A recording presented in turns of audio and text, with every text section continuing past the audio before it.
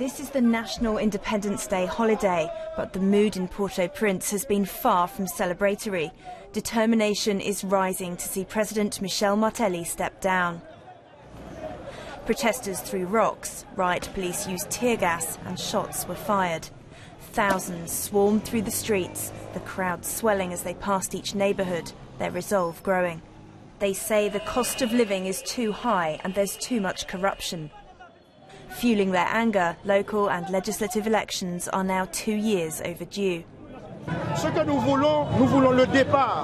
What we want is the departure of Michel Martelly. He can no longer govern the country. He is an idiot, a president that has no respect for the country. We would like his departure. Chronic instability and natural disasters have left Haiti the poorest nation in the Americas, and development is being held back by political volatility and civil unrest. This is just the latest in a series of protests against the president in recent weeks, but it's probably the largest to be held since he took office in 2011. Troops were dispatched by the UN peacekeeping mission to restore order.